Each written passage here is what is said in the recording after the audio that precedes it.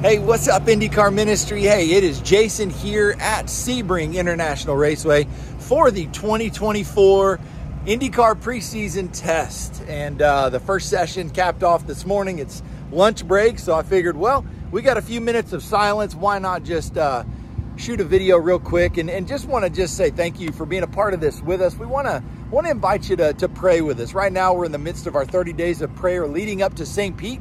Today, we're praying for HMD. If you want to jump in and just pray for that team and their families and everybody involved there, you can find our prayer calendar at our website, indycarministry.org. But nothing else. I just want to come to you and ask for prayer for today and tomorrow. With these preseason tests, you know, it's go time. The season is here. There's all these teams have been working so hard, and I got to just say, man, there's a lot of already wore out people, and the season hasn't even started, and so could just use some life, some encouragement.